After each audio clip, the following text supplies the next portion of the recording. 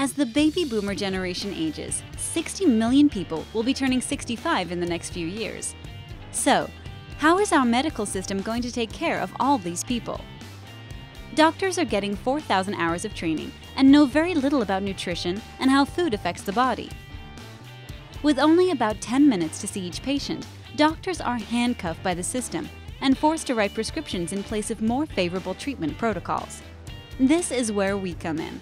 At the Institute of Nutritional Medicine and Cardiovascular Research, we answer these questions and many more about your health and how to get the right answers. Hi, I'm Russ Scala with the Institute, and you saw the stats. We've got 60 million people going to turn 65 in the next 5 years. Traditional medicine, the way it's set up, cannot handle that. And what we want to do is to be able to help these people get answers with diet, nutrition, get the proper medication, the most advanced testing to improve their quality of life. We know that content, good research is the new oil. And if we get this into people's hands, if we train physicians to do this the right way, we're going to be able to save a lot of lives.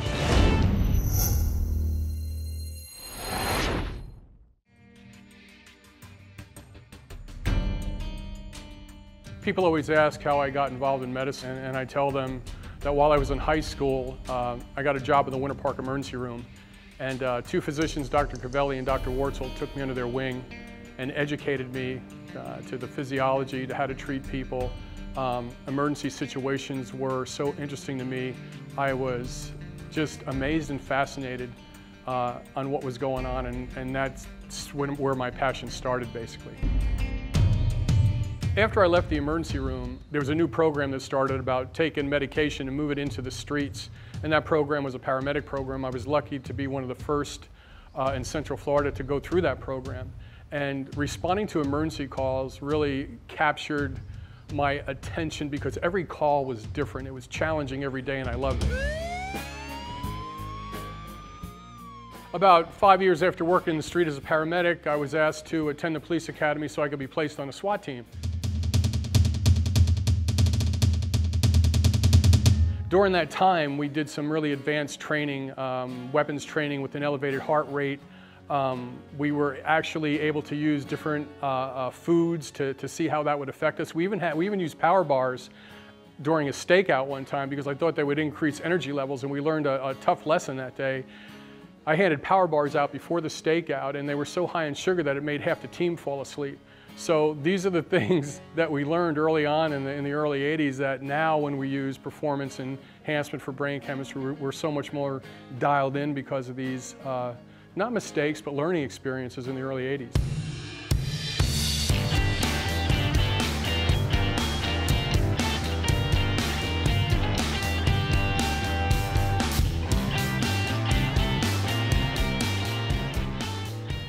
In the early 80s, when I was a paramedic attached to the SWAT team, I understood early on that we were picking up a lot of bad behaviors to deal with stress.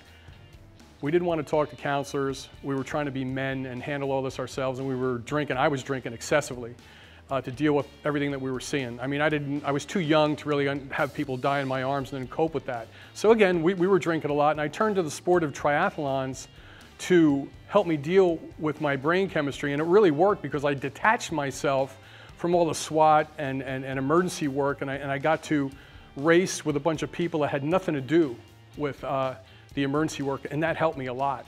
The only thing is I got competitive in the endurance market, and I actually damaged my body from racing too much. So again, I had to find that happy medium, and the way my brain chemistry is, and what I've seen in the street of dealing with suicides and depression, I knew I had to dial myself in. I knew I had to do blood work on myself because the physicians and the psychologists that I talked to, even people on the critical incident stress debriefing team, really didn't know how to take care of me. So, you know, I didn't know what to do. But now this is why it's so important that we look at brain chemistry and we look at serotonin levels and dopamine levels in patients.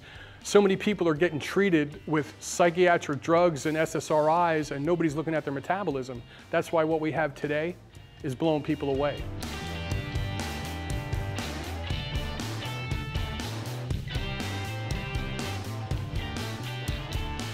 Okay, soon after I started at Signature Pharmacy as the Director of Research and Development, and we were able to focus on some really unique programs. At that time, I brought over my nutritional testing program to Signature to plug into their distribution channel. They went from $5 million to $26 million, which was truly amazing. I got to set up over 25 clinics and train over 200 physicians in that period of time, and it really gave me an idea of where this was going to go in the future.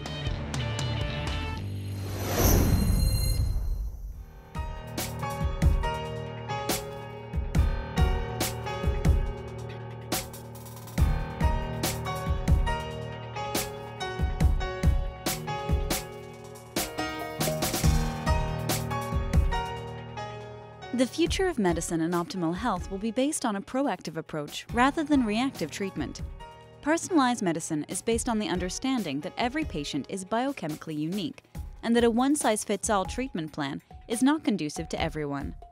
Our leading laboratories analyze a patient's molecular biochemistry and genetic makeup, defining subtle distinctions in hormonal secretion patterns, cellular environment, and immune responses. These tests help determine which medications will be effective for a patient and which will cause side effects or harmful interactions with other medications.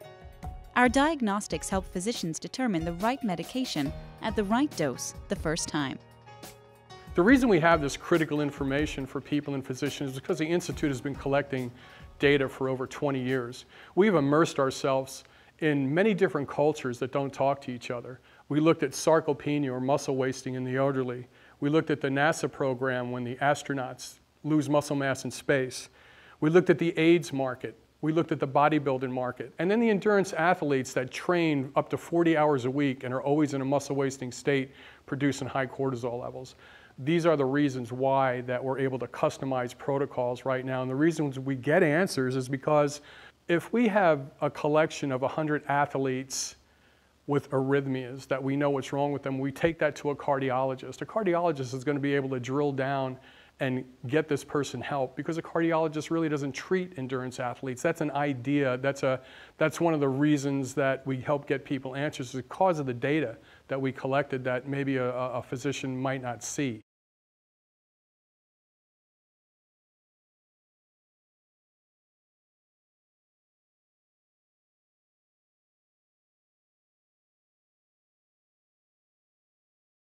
I started on his program with the testosterone and ACG, and he started taking care of me. It's like I always said, you're like my drill sergeant. Wherever direction you point, I will follow you, brother.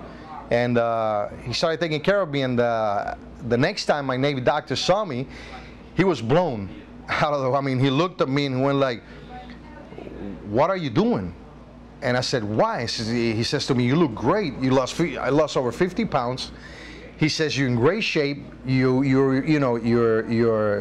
emotions are under control. I feel extremely balanced, I told him, because that anger, that sadness, that fluctuation between one and the other, it's gone. I don't feel angry anymore. I feel great about myself. I feel good. You know, our special needs program is customized to the individual. We've developed programs for neurology and cardiology for athletes and celebrities that nobody's ever done before. But you see, the problem is with traditional medicine, what I'm developing is not cost effective, because most docs and most centers have to see 30 to 50 people a day. So we drill it down and we customize our treatment protocols for the individual. That's going to be the future of personalized medicine. And what's really interesting is the multi-millionaire clients that I have aren't even getting answers from their physicians. So it isn't about the money, it's about getting the correct answers for your physiology. And that's what we do better than anybody else.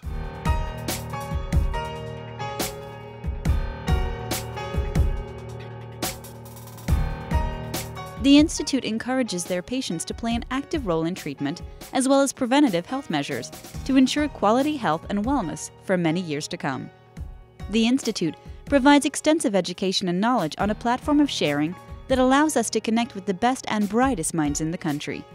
This open sharing of information benefits not only the patients, but is crucial in transforming medical treatment in America. We know now that people are not getting answers from traditional medicine and that it's broken. The third leading cause of death for people in America comes from mistakes made in our medical system, so we need to change that.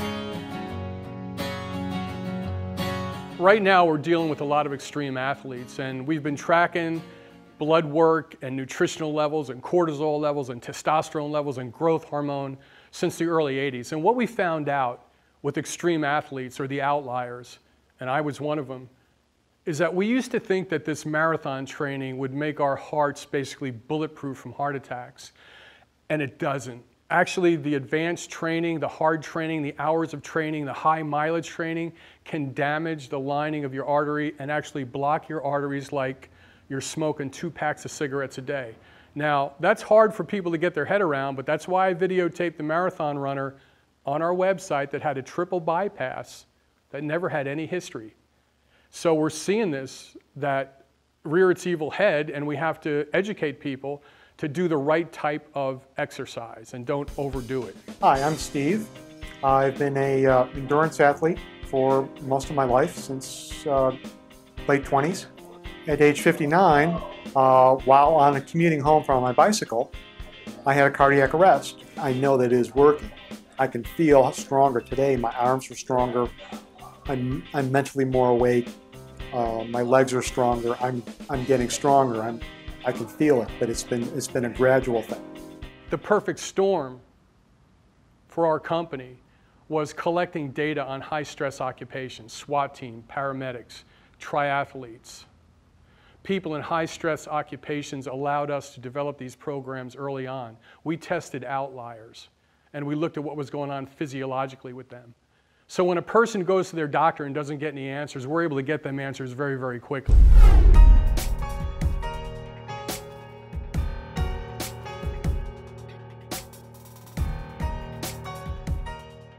The Institute offers turnkey solutions for doctors, physicians, and companies looking to develop a personalized treatment program in their facility. Our programs are easily structured and conform to fit the needs of each practice or organization. I put together my business development team because I knew the future of medicine was going to all be personalized to the individual, and I knew that the doctors would need help and they were going to need training.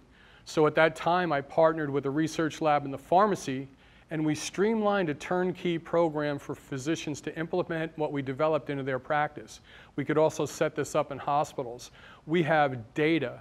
We have a revenue stream that can be developed, and a way to get people answers for the first time under one roof. And this is what's really exciting.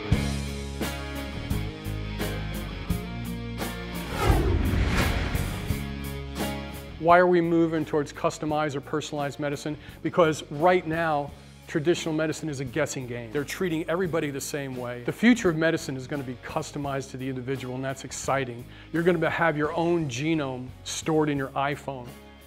You're going to be able to understand what nutritional deficiencies you're deficient in and understand how the environment is impacting your body. That's going to be the program that's going to keep your bodies resonating in your 80s, 90s, and 100. Folks, what you can do right now, if you're diagnosed with any disease at all, remember, it comes from multiple areas. The cure has to come from multiple areas. It's not just about taking a pill, okay? It's not just about taking a pill. Dementia, heart disease, cancer are all multifactorial. They come from multiple areas of your body, and if you could get your head around that, you could start the healing process for yourself.